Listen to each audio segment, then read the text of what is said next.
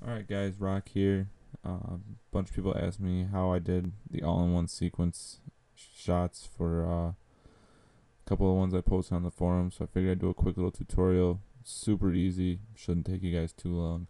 Start off, obviously, you gotta take the photos, you do them in game. Anywhere between like 6 and 8 shots would be more than enough. The more pictures you take, the more detail you're gonna get in the trick, but the tougher it's gonna be and the more cramped your photo is gonna be. I shot this particular one at 10 millimeter.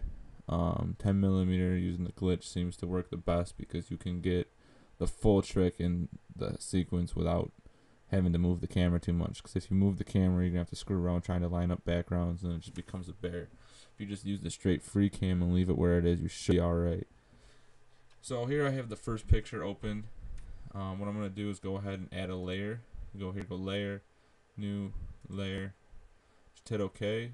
See it pop up down here, and then I utilize bridge. If you have bridge, use it. If not, you're just gonna open the next picture in the sequence,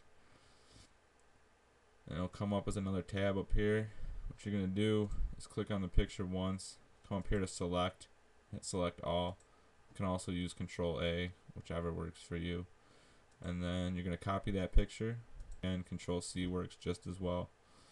And then go back to your original picture, make sure that the layer you just added is selected, and then what you're going to come in here, paste that picture right onto that layer.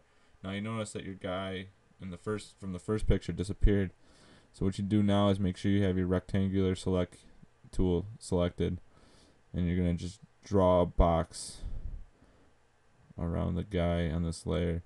Now one thing to remember, if you're doing any of these photos where they have shadows, you're going to make sure you want to grab enough to get the shadow as well.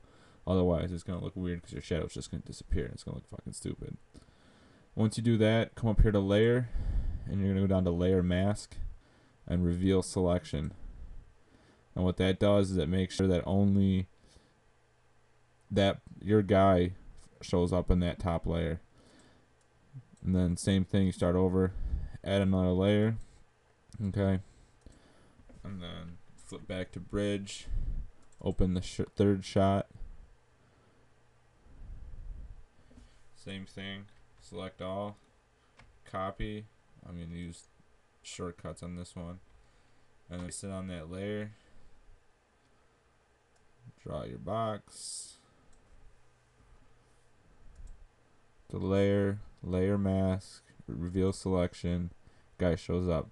Now you notice since you used a square and this guy's arm ends up coming up underneath the third picture, you can see his arm gets cut off. Super easy solution for this. Come over here, grab your eraser tool. Up here you can select the proper size.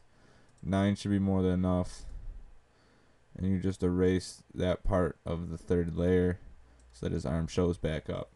Some of these can get pretty detailed depending on how many shots you took, how close together the guys are. You can always zoom in using your zoom features here to get nice detail, and you can go all the way down to 1 pixel on the eraser. So just do what you gotta do.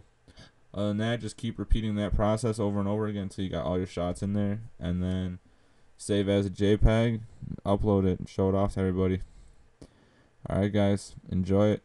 Peace.